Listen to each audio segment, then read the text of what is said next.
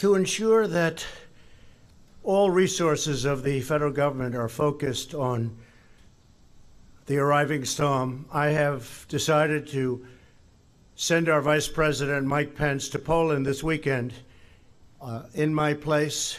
And with that, U.S. President Donald Trump on Thursday called off an overseas trip to stay in Washington, as Hurricane Dorian appears set to make landfall in Florida as a Category 4 storm on Labor Day. Very important for me to be here. The storm looks like it could be a very, very big one indeed.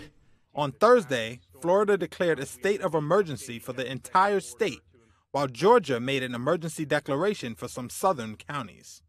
Dorian had been forecast to hit Puerto Rico as a Category 1 hurricane, but the island dodged the worst of the storm's wrath.